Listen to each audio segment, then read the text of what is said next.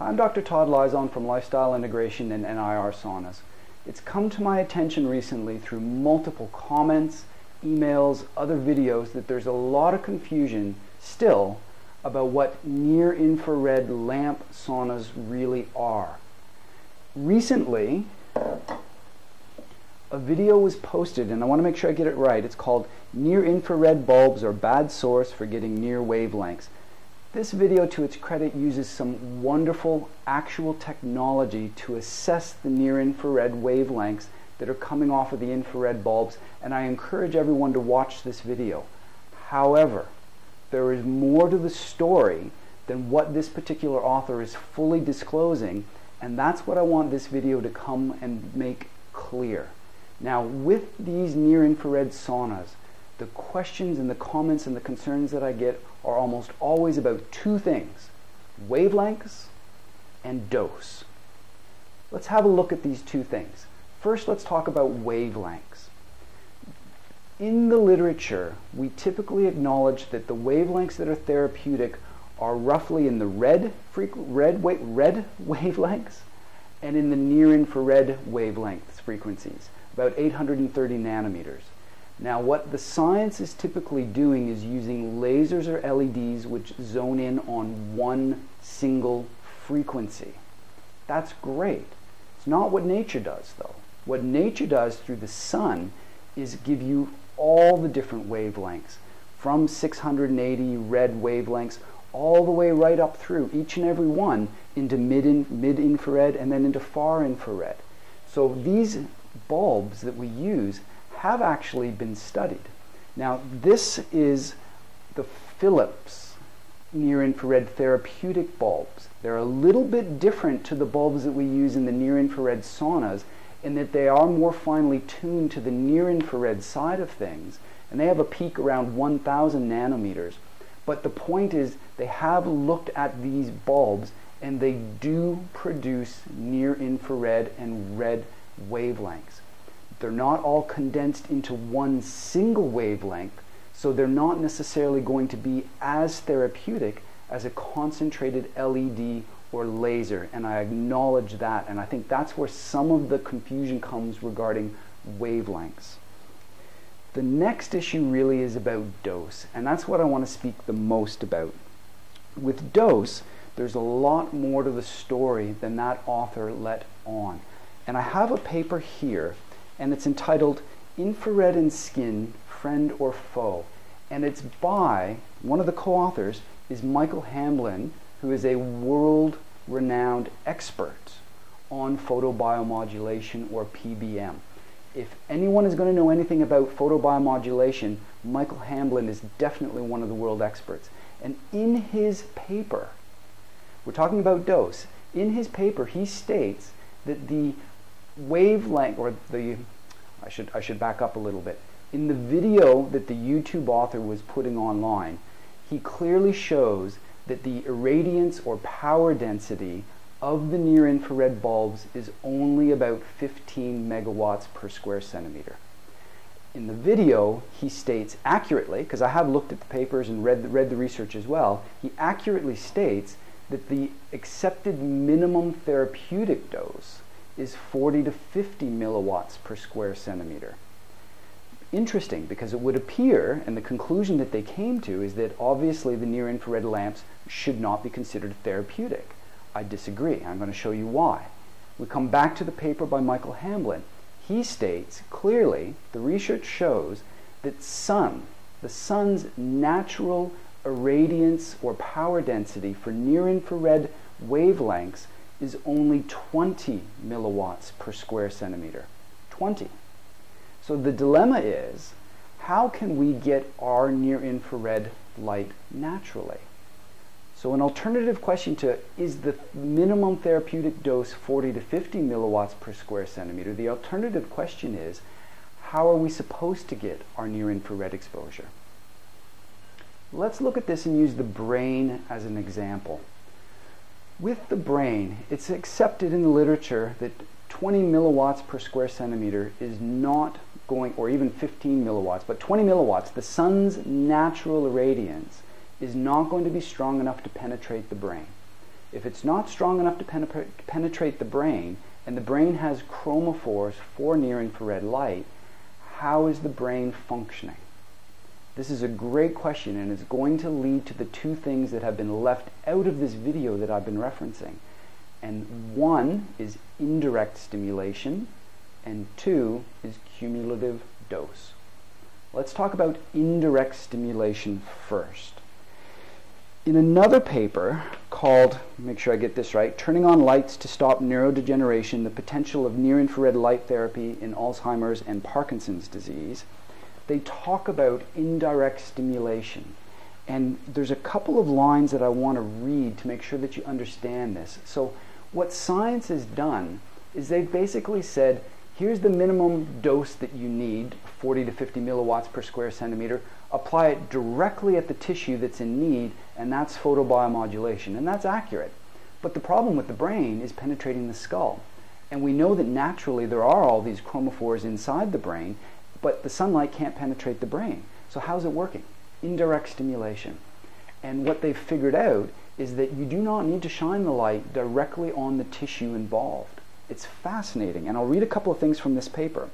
It says, for example, neuroprotection of the mouse brain against MPTP insult has been demonstrated following the remote application of near-infrared to the dorsum is the back, of the animal, with no direct application to the head. That's really interesting. They go on to say, the phenomenon of indirect near-infrared induced neuroprotection is likely to involve the same mechanisms at a cellular level as those that provide neuroprotection to damaged cells with direct near-infrared stimulation.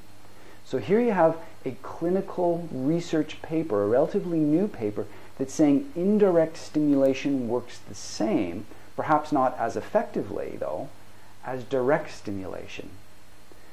That is really interesting because it means that lower amounts can work. You can stimulate by getting exposed to, for example, natural sunlight or the near-infrared from the lamps. You can get that exposure to near-infrared and have a therapeutic benefit because of indirect stimulation, absorbed through the skin superficially, not all that deeply, and then there's a communication mechanism to help the brain. So indirect stimulation is a huge factor in understanding how near-infrared lamp saunas actually can and do provide photobiomodulation benefits, although not as effectively as the actual LED or laser therapeutic devices. The next bit on dose is absolutely the bit that I need to correct the video author on in understanding how photobiomodulation has its effects. This paper here is called The Relevance of Accurate Comprehensive Treatment Parameters in Photobiomodulation, and it talks about cumulative dose, which has not been mentioned in almost any of the literature that I look at. Certainly none of the videos online, they don't talk about cumulative dose. They talk about just the actual therapeutic dose, not cumulative dose. Let's explain what it is. In this study here, they had two treatment diodes, and they used LED lights in these diodes. And in these diodes, they had, I believe, 36 diodes in one of the applicators and 36 diodes in the other. So the therapeutic one had all 36 on. The placebo one only had one of the diodes on because they wanted it to look like it was on to trick the patient, so that, or trick the clinician to try to keep it as a placebo, as a blind study. Now, the one single diode had an irradiance or power density of less than 1 milliwatt per square centimeter. Less than 1 milliwatt. Now remember, they're saying the therapeutic amount is 50 to 60 or even far more, but the sun's natural irradiance is only 20 and the lamp's natural irradiance is only about 15. So this one is less than 1. And what happened is, they found that, and they were looking at ulcers on skin. They found that, of course, the 36 diodes that had the therapeutic amount, and their applicator was using 100 milliwatts per square centimeter. They found that the ulcers healed much quicker using that.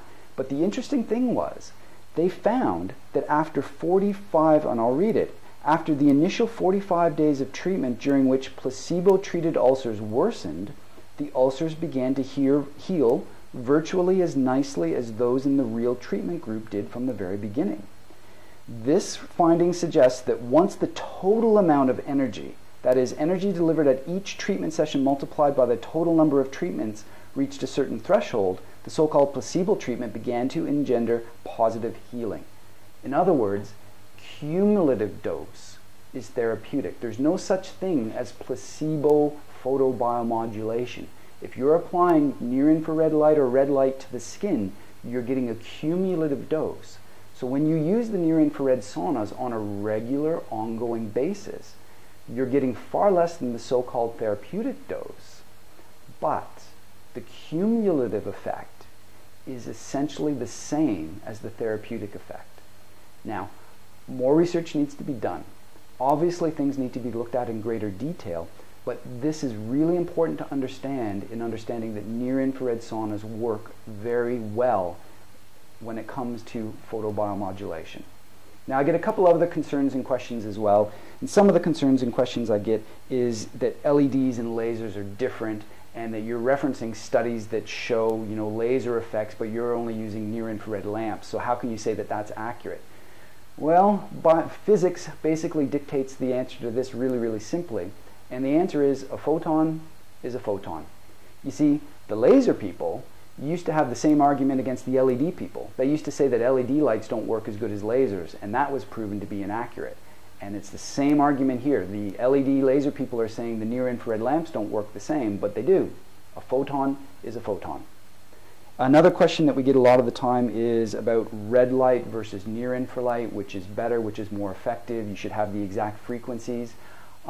They're a little bit different. Red light doesn't penetrate as deeply. It's still beneficial though because of indirect stimulation. So red light, near-infrared light, to be honest, there's going to be a few little differences, but the net effect is not that significant because of, again, indirect stimulation. So what can we conclude? Well, we can conclude that near-infrared lamp saunas do provide the wavelengths required. That's one of the knocks against it, but they do provide the wavelengths required. There is no debate about that. We can conclude that cumulative dose is just as important as the power density or the irradiance. Cumulative dose. We can also include that indirect stimulation is another natural way of getting near-infrared light.